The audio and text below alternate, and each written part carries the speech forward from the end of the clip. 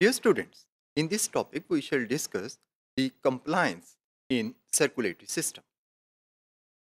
You know that blood vessels have elastic fibers in them due to which they have the ability to distend.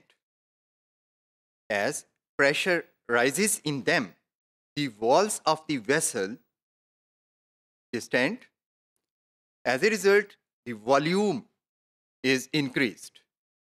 The ratio of change in volume with pressure is known as compliance of the system. The compliance of a system is related to its size and elasticity of its walls. Greater the initial volume and elasticity, greater is the compliance of the system. Dear students, the venous system is very compliant. That is, a small change in pressure produces large change in volume.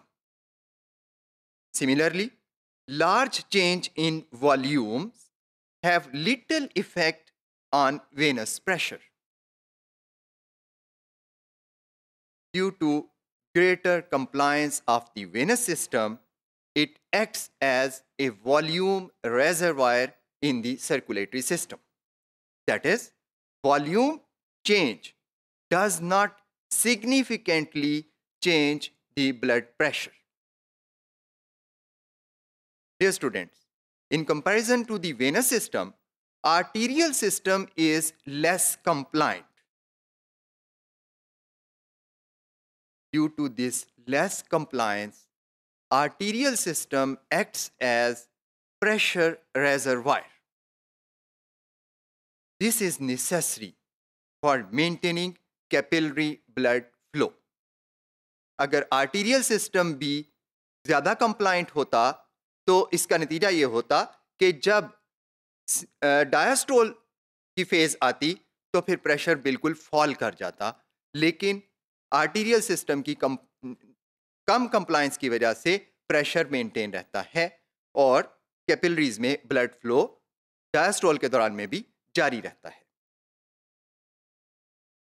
However, some portions of arterial system are more elastic and more compliant.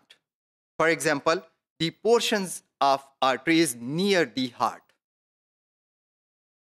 This compliance of arteries near the heart helps to reduce oscillations in pressure due to contractions of the heart. जब heart के muscles contact करते हैं या ventricle contact करता है तो एकदम pressure में बहुत ज़्यादा चेंजेस आती हैं. उस चेंज को थोड़ा सा मिनिमाइज, उसके इफेक्ट को थोड़ा सा मिनिमाइज करने के लिए ये वाला पोर्शन कंप्लायंट होता है. It results in the maintenance of flow in distal arteries during diastole.